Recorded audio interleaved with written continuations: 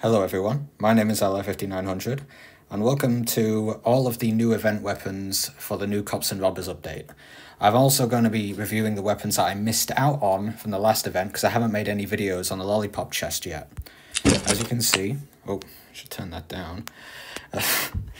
I have the Tiger chest and the Lollipop chest completed. I was second in getting both of these items. If you want to see how I got both of these items, all you have to do is play single player mode every day. Well, every day until you get the scores limit, of course. And then you want to also watch the ad on the floating box, and sometimes you might get the spin tokens to open the chest again. These chests also sometimes will have ads where you can open the chest twice after a certain time limit. Always watch those ads. The more you can open, the better. As you can see, the Tiger chest has this rifle, the Tiger rifle. I think it looks a bit stupid, but the stats are pretty good. And I have it equipped right now, and I can show you like the cards I have in it. I have a S-Bal S-Con combo. As you can see, I'm pretty much just two-shotting anything that moves. Well, they're not moving, I don't understand moves. And then see, it does like 80 damage for each shot, 60 on 70 to far. It's a good rifle if you don't have any other event weapons, although compared to something like a battle pass, could be a bit tricky to get.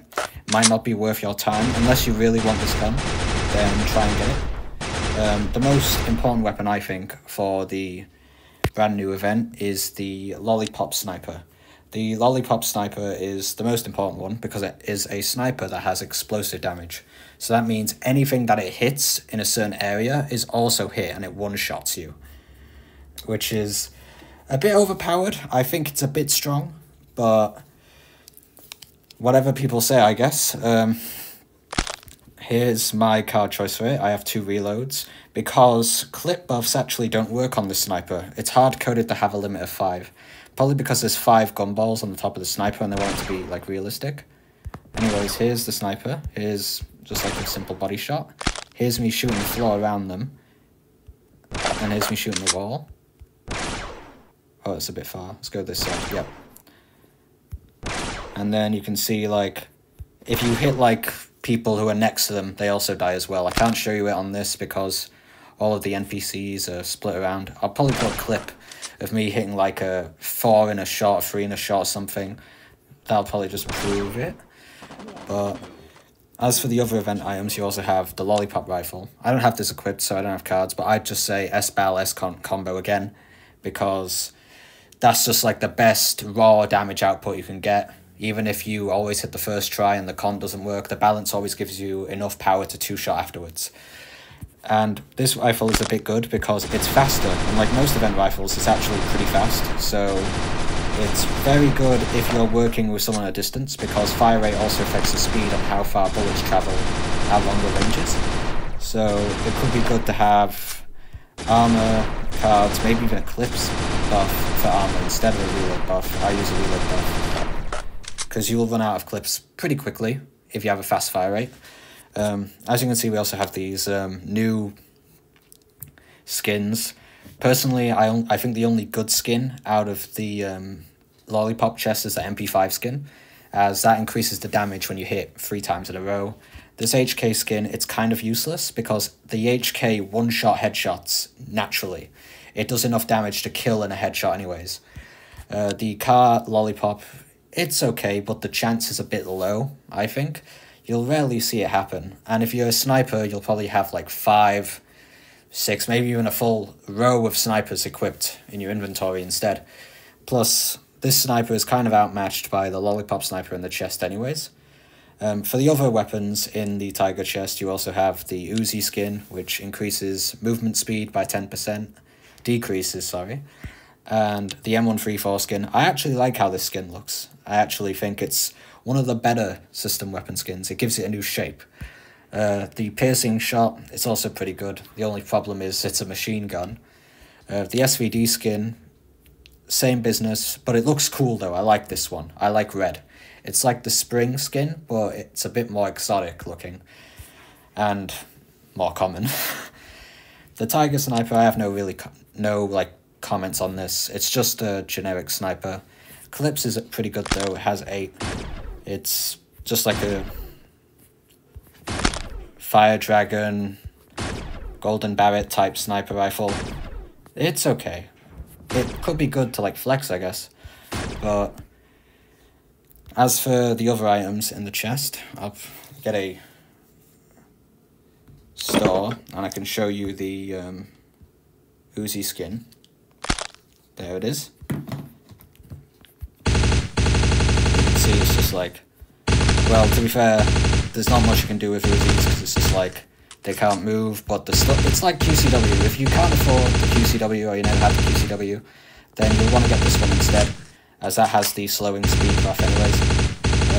For the most part, if you're playing SMGs, you're just going to one-shot headshot people anyways, so don't be too worried about using the skin for something. Maybe the Uzi Ghost is more your style, if you like the buff that provides instead.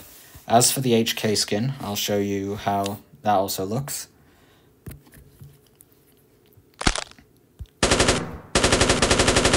It looks cool. I think it looks good, but if you have the Carnival skin, personally I think the Carnival skin looks better than the normal HK and the Lollipop HK and the silver and the gold one. I think the Carnival skin is the best HK skin out there. It's a bit rare though now, but now if I can show off the sniper, the Lollipop sniper, I will make a room with an alt account real quick.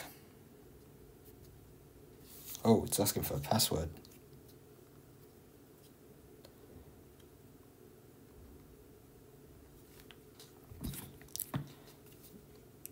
And now invite myself.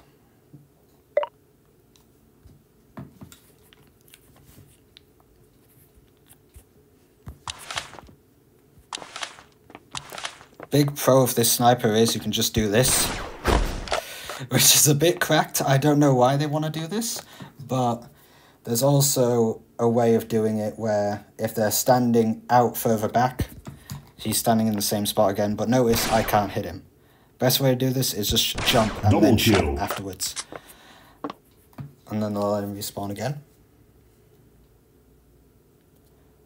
You may also consider, what if they're at the stairs?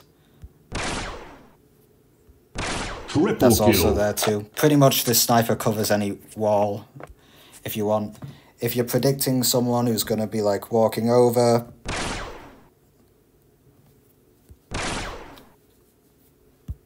quad kill. There you go. You just have to keep pre-firing. If you want to get a better shot, like a more accurate shot, the best bet is to rush and jump up, and then you can see what's inside. So when they start walking in, you can see that their head's there, and you just press the fire button. This is hard to control with like one hand at a time, but imagine, you know, jumping around, blah, blah, blah, blah, blah. And then they just, you know, jump there. If they're, you know, what's the word, head glitching, I guess. That's probably what this sniper's for. It's for beating head glitches, you know, when they do this. That's probably the best for it. If they're down here, same business again, just do that. As for the new bomb, there's something a bit broken with this bomb. I'm not going to lie, it's a bit broken. But you can see if I get this to pour out, it hits. It's going right into their spawn, basically. And they can't even see it on their end. You've seen my video on the bomb POV. And yeah, these bombs are a bit cracked. I don't know why they wanted to put so much range on these. It's a bit excessive. It's like throwing a javelin, but again, these skins do look cool though if you have them in the kill feed. I like how the Uzi looks in the kill feed as well. If you probably could do this, you could also throw over to spawn. You could see the explosion over there. And same also goes for all the skins. This is the rifle. You've seen it in action, but I'll show you it in DP because that's more accurate.